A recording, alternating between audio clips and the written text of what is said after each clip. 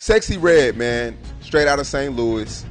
She's currently turning down $40,000 features. I bet she got HPV. Y'all, we haven't even fully survived the last pandemic, and we about to get hit with another one, but this time, it's a wave of STDs. Y'all, everybody on these streets just be wilding and distributing STDs to each other. From OV stars to rappers, everyone is hooking up unprotected. Now, in case y'all didn't know, Charleston White has been talking about Sexyy Red for a long time now. He has exposed her and accused her of having numerous STDs. Everyone thought he was just some old dude who needed to take a break, but y'all, he wasn't wrong at all. Y'all, everyone's eyes immediately moved to Sexyy Red and Gucci Third Leg, as they have been seen together for a while now. Also, Gucci has been on the news for spreading STDs around like confetti. The OF star, Gucci Third Leg, has been consistently accused of infecting numerous women, including Sky Bree, Tiana Trump, and now Sexyy Red with various STDs. The adult content creator Gucci was accused by Donai Davis, who went live on IG, and also granted interviews to expose Gucci's health affairs and how he infected her with HSV-2 when she was 19. Now, according to her, she got laid with Gucci and didn't do proper research about his health status, only to find out that he was sick. She said she feels her life has been ruined by Gucci. She alleged that this was his pattern with other women as he went around distributing STDs to his partners. Now, Gucci went live on IG with Aden Ross to show his test results to the public. According to his results, he tested positive for HSV-1 and not HSV-2 as Donai accused him of. However, fans noted that the results he showed were from last year and a lot could have happened within the space of months.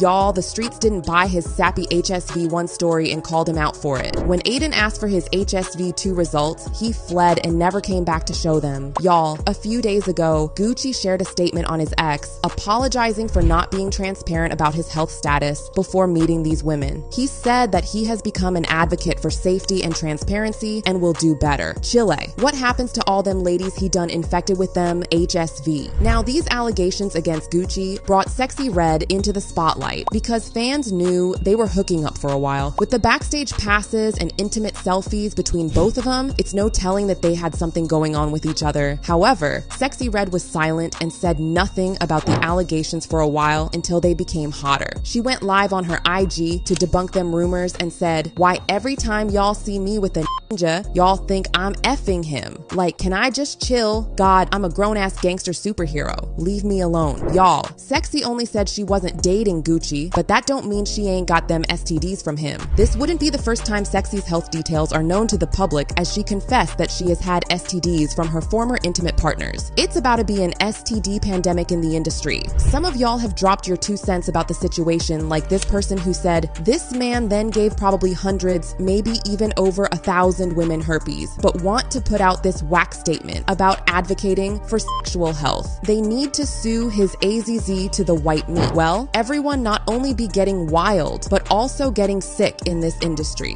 What do y'all think? Will Gucci get behind bars for this? Y'all, stay tuned for more hot tea.